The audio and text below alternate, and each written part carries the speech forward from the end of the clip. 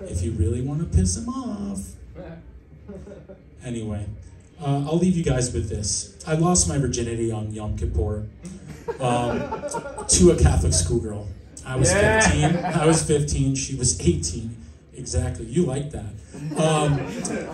It was not rape because I fully submitted, and I felt terrible not because of the sex, but because she wasn't Jewish. So I went straight to temple. It was Yom Kippur, and you're supposed to fast on Yom Kippur. It wasn't supposed to be that fast, but it is what it is. Thank you so much, guys. My name is Shafran.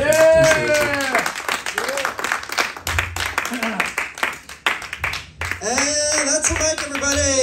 Yeah. Great vibe tonight. So congratulations to all of you. And there's a show after, so feel free to hang out. I'm on that show now.